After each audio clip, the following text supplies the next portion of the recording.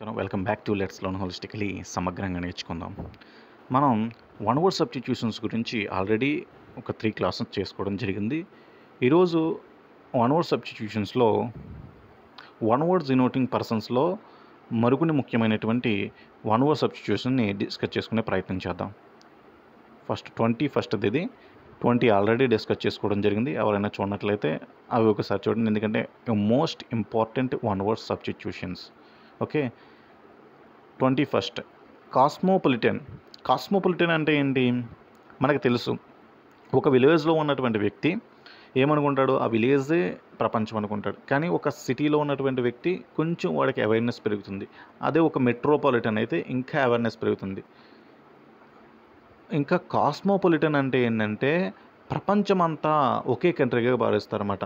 వసుదైక కుటుంబం అంటమాట. సో అలా ప్రపంచమంతా ఒకే కుటుంబం కింద భావించేటువంటి వ్యక్తులు ఎక్కడ ఉంటారంటే కాస్మోపాలిటన్ సిటీస్లో ఉంటారు అని అనుకుంటారన్నమాట. సో అందుకు a person who regards the whole world has his country, మొత్తం ప్రపంచాన్నే తన కంట్రీ కింద భావించేటువంటి వ్యక్తులు, వాళ్ళకి జాతీయ భావం ఇలాంటివంటివి తక్కువగా ఉంటాయన్నమాట. ఎందుకంటే మానవాళి మనకి హ్యూమనిజం ఎక్కువగా ఉంటుంది వాళ్ళలో. సో మానవతావాదం ఎక్కువగా ఉంటుంది అన్నమాట కాస్మోపాలిటన్లో. సో అది కాస్మోపాలిటన్. నెక్స్ట్ సైనోజర్ అంటే ఏంటంటే one who is centre of attraction.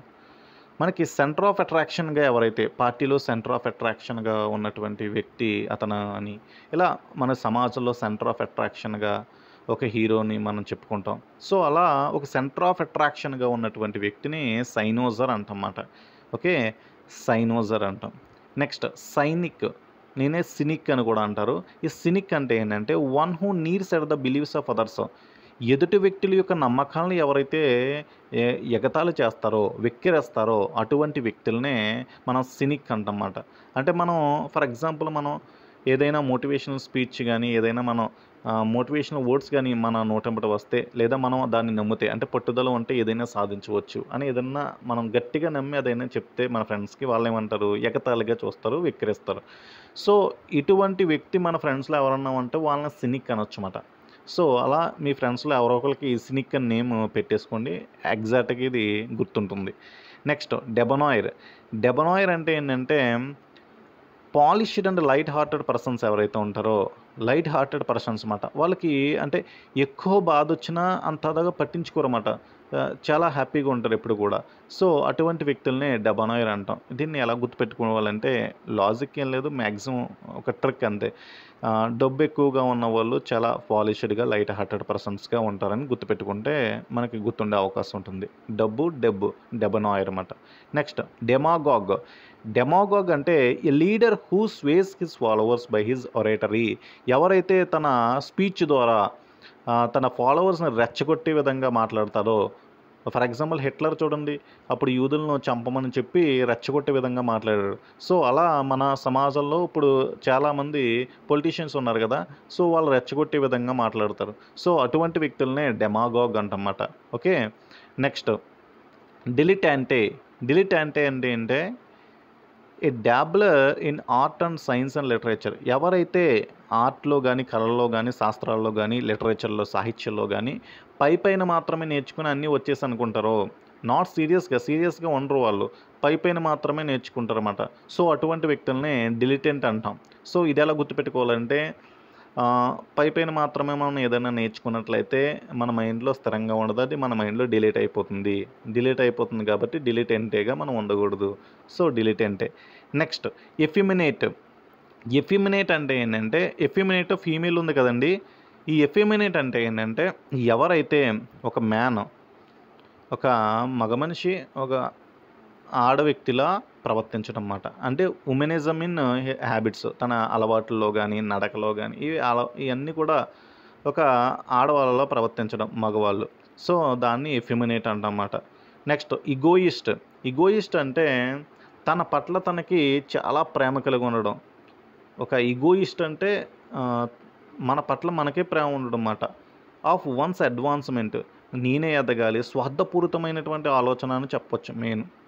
నేనే ఎదగాలి, నేనే సక్సెస్ అవ్వాలి, ఇవన్నీ కూడా ఒక ఇగోయిస్ట్కి ఉండేటువంటి లక్షణాలు అన్నమాట. నెక్స్ట్ ఇగోటిస్ట్ అంటే one who often talks of his achievements. ఎవరైతే వాళ్ళ యొక్క గొప్పలు చెప్పుకుంటారో, నేను ఇది సాధించాను, నేను సాధించానని పదే పదే పదే తన గొప్పలు చెప్పుకుంటారో వాళ్ళని ఇగోటిస్ట్ అంటమాట. సో ఇగోయిస్ట్కి డిఫరెన్స్ ఏంటండి? ఇగోయిస్ట్లో చూడండి ఐ అనేది ఉంది. ఐ అంటే మధ్యలో ఐ ఉంది కదండి. ఐ అంటే నేను కదా, అంటే మన గురించి మనం ఎక్కువగా ఆలోచించుకుంటే దాన్ని ఇగోయిస్ట్ అంటాం. అదే ఇగోటిస్ట్లో మధ్యలో టీ ఉంది. టీ అంటే టాక్ అని గుర్తుపెట్టుకోండి, అంటే మాట్లాడడం. అంటే మన అచీవ్మెంట్స్ గురించి మన గొప్పలు మనమే చెప్పుకోవడం ఇగోటిస్ట్ అంటమాట. So one who often talks of his achievements. Emigrant అంటే ఏ person who leaves his country to settle in another country. Emigrant pass అని అంటాం కదా. సో ఎమిగ్రెంట్ అంటే ఈ కంట్రీలో కాకుండా వేరే కంట్రీలోకి వెళ్ళి, తన కంట్రీ కాకుండా వేరే కంట్రీలోకి వెళ్ళి సెటిల్ అయ్యేటువంటి వ్యక్తినే ఎమిగ్రెంట్ అంటాం. మన వాళ్ళు చాలామంది అమెరికాకి వెళ్ళి సెటిల్ అవుతారు. సో అమెరికా వెళ్ళి సెటిల్ అవుతారు కాబట్టి వాళ్ళు ఎమిగ్రెంట్లు. సో ఇమిగ్రెంట్ అంటే అమెరికా నుంచి ఒక వ్యక్తి వచ్చి మన దేశంలో సెటిల్ అయితే మనకి ఇమిగ్రెంట్ అంటమాట. సో అలా emigrant is opposite word of immigrant అన్నమాట. సో ఇక్కడతో 30 వన్ వర్డ్ సబ్స్టిట్యూషన్స్ మనకి కంప్లీట్ అయినాయి. 31 చూద్దాం. నిన్న క్లాస్ చేసుకోలేదు కాబట్టి ఆటను కూడా ఈరోజు చూసేద్దాం. ఎపిక్యూర్ అంటే one who is for pleasure of eating and drinking. ఎవరైతే ఈటింగ్ డ్రింకింగ్ పట్ల, తినడం తాగడం ఇవి బాగా ఎక్కువ, వాటిలోనే సంతోషం పొందుతారన్నమాట వాళ్ళు. సో అలా ఉండేటువంటి వ్యక్తుల్ని ఎపిక్యూర్ అంటమాట. ఎపిక్యూర్ అలా తినేసారనుకో మనకి ఏమవుతుంది? క్యూర్ అవ్వకుండా మనకు ఒబెసిటీ అనేది పెరిగిపోతుంది కదా. సో ఈటింగ్ ఎక్కువగా చేస్తే మన ఒబెసిటీ క్యూర్ అవ్వదు, ఎక్కువగా పెరిగిపోతాం అని గుర్తుపెట్టుకుంటే మనకి ఈపీక్యూర్.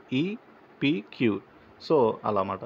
నెక్స్ట్ పాస్టీడియస్ అంటే ఏంటంటే చాలా మనకి ఫ్రాజిల్గా ఉంటారన్నమాట వాళ్ళు. So one hard to please, very selective in habits. వాళ్ళ హ్యాబిట్స్ అన్నీ కూడా చాలా సెలెక్టివ్గా ఉంటాయి, చాలా ఒక బిరిగేసుకున్నట్టు మనకి ఉండడం జరుగుతుందన్నమాట. సో అటువంటి వ్యక్తుల్ని మనం ఫాస్టీడియస్ అంటాం. నెక్స్ట్ ఫెటలిస్ట్ అంటే one who believes in fate. విధి, తలరాత ఇలా ఉంది, నా తలరాత అందుకే ఇలా ఉన్నాను అని కొంతమంది బిలీవ్ చేస్తారు కదా. సో అటువంటి వ్యక్తులనే మనం ఫెటలిస్ట్ అంటామంట. One who believes in fate. కొంతమంది అంటారు ఏ ప్రయత్నం చేయకుండానే మన తలరాత ఎలా ఉంటే అలా అవుతాం అంటారు.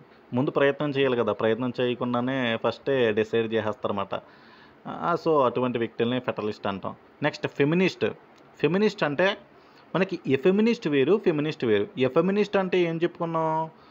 ఎవరైతే పురుషుడు ఒక స్త్రీ యొక్క లక్షణాలు ఏవైతే తన అలవాట్లు చూపెడతాడో తనలో, అటువంటి వ్యక్తిని ఎఫెమినిస్ట్ అంటాం. ఇక ఫెమినిస్ట్ అంటే ఏంటంటే ఎవరైతే పురుషుడారో స్త్రీ ఎవరైనా సరే ఒక వ్యక్తి ఫీమేల్ యొక్క ఎంపవర్మెంట్ కోసం పోరాడుతున్నారో, వెల్ఫేర్ కోసం పోరాడుతున్నాడో అటువంటి వ్యక్తిని feminist అంటమాట. One who works for the welfare of women యొక్క వెల్ఫేర్ గురించి పోరాడే వ్యక్తిని, మనం పనిచేసేటువంటి వ్యక్తిని ఫెమినిస్ట్ అంటాం. దీనికి సినోనిమ్ ఏంటంటే ఫిలోగైనిస్ట్. ఇక్కడ ఫిల్ అంటే ఏంటండి? లవ్. గైనిస్ట్ అంటే ఫీమేల్ వెల్ఫేర్ గురించి ఎక్కువగా ఆలోచించేటువంటి వ్యక్తిని మనం ఫిలోగైనిస్ట్ అంటాం కదా. సో అది. నెక్స్ట్ ఫ్యూజిటివ్ అంటే మనకు గుర్తు రావాల్సింది రెఫ్యూజీస్ అనే వర్డ్ గుర్తు రావాలి. రెఫ్యూజీస్ అంటే ఎవరు? శరణార్థులు. మనకి వేరే దేశంలోకి వెళ్ళిపోయి పాపం ఒక దేశంలో యుద్ధం జరుగుతుండదు. ఫర్ ఎగ్జాంపుల్ సిరియా లాంటి దేశాల్లో యుద్ధం జరుగుతుంటే వాళ్ళందరూ వేరే దేశాలకు వెళ్ళి శరణార్థులుగా అయిపోతారన్నమాట. అక్కడ పాస్పోర్ట్ ఉండదు, అక్కడ ఏ కార్డు, ఆధార్ కార్డు లాంటివి ఏమి ఉండవు. సో వాళ్ళు అక్కడ ఒక శరణార్థులుగా మిగిలిపోతారన్నమాట. మనకి ఎగ్జాంపుల్ మన రోహింగ్యా ముస్లిమ్స్ అని బంగ్లాదేశ్ నుంచి మన దేశానికి ఎక్కువగా నార్త్ ఈస్టర్న్ స్టేట్స్కి శరణార్థులుగా వచ్చేస్తారన్నమాట. సో అలా వాళ్ళు రెఫ్యూజీస్ అంటాం. ఆ రెఫ్యూజీస్లో ఫ్యూజ్ ఉంది, ఇక్కడ ఫ్యూజిటివ్లో కూడా ఫ్యూజ్ ఉంది. సో ఫ్యూజిటివ్ ఏంటంటే one who runs away from the justice.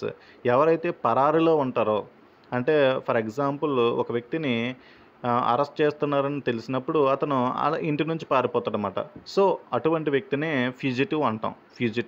Next గోర్మాండ్ అంటే ఏంటంటే లవర్ ఆఫ్ గుడ్ ఫుడ్. మంచి ఫుడ్లు, ఆహార పదార్థాలకు మనకి భోజన ప్రియుడు మాట ఇతను, ఈ గోర్మాండ్ అంటాం. నెక్స్ట్ గోర్మెట్ అంటే కనాయిజర్ ఆఫ్ ఫుడ్. ఎలాంటి వ్యక్తి అంటే మనకి ఫుడ్ ప్రోగ్రామ్స్ వస్తాయి చూడండి. ఆ ఫుడ్ ప్రోగ్రామ్స్‌లో టేస్ట్ చేసి ఎలా ఉందో చెప్తారు చూడండి. ఉప్పు ఎక్కువగా ఉంది, కొంచెం కారం ఎక్కువగా ఉంది, పులుపు ఎక్కువగా ఉంది, బాగుంది అని చెప్తారు చూడండి. అటువంటి ఎవరైతే జడ్జ్ చేస్తారో ఫుడ్‌ని, వాళ్ళనే మనం గోర్మెట్ అంటామాట. సో, గుడ్ ఫుడ్ ఎక్కువగా ప్రేమించేటువంటి వ్యక్తుల్ని గోర్మెంట్ అంటాం. ఫుడ్‌ని ఎలా ఉందో టేస్ట్ చేసి చెప్పేటువంటి వ్యక్తులు గోర్మెట్ అంటాం. ఓకే. హెన్‌పెక్డ్ అంటే ఏంటి? హెన్‌పెక్డ్ అంటే చాలా మంచిగా ఉంటుంది వర్డ్ చూడండి. ఏ husband ruled by his wife. ఎవరైతే హస్బెండ్ ఉంటారో తన వైఫ్ చేత రూల్ చేయబడేటువంటి హస్బెండ్‌ని హెన్‌పెక్డ్ అంటామాట. సో, అది చాలా తెలిసిన వర్డ్ హెన్‌పెక్డ్ అనేది. ఇక్కడ టీ అనేది ఉండదండి. హెన్‌పెక్డ్‌లో ఇక్కడ టీ అనేది ఉండదు. హెన్‌పెక్డ్‌లో మనకి టీ అనేది ఉండదు. నెక్స్ట్ హెడోనిస్ట్. హెడోనిస్ట్ అంటే one who believes that sensual pleasure is the chief good. ఈ హెడోనిస్ట్‌లు ఏమని భావిస్తారంటే, వాళ్ళ యొక్క సెన్షువల్ ప్లెజర్ ఏవైతే ఉంటదో, అంటే ఆనందవాదుల మాట వీళ్ళు. మనకి నాలుక ఉందనుకో, రుచి చూడడానికి. సో, మనం ఏదో పెరిగిపోతామని, ఒబెసిటీ వచ్చేస్తుందని మన ఆహారం తినకుండా మానేస్తామా? కొంతమంది మానరు. కొంతమంది డైటింగ్ చేస్తున్నారని చెప్పి మానేస్తారు. బట్ కొంతమంది మాత్రం ఇప్పుడు ఫర్ ఎగ్జాంపుల్ ఒక వ్యక్తి మనకుంటారు. సో, తమిళనాడులో ఒక హీరో ఉంటాడు. ఆ హీరోకి సంబంధించినటువంటి ఇంటర్వ్యూలో ఏం చెప్తారంటే ఇదే, నేను ఇలా మనం బతుకుతున్నది తినడానికి.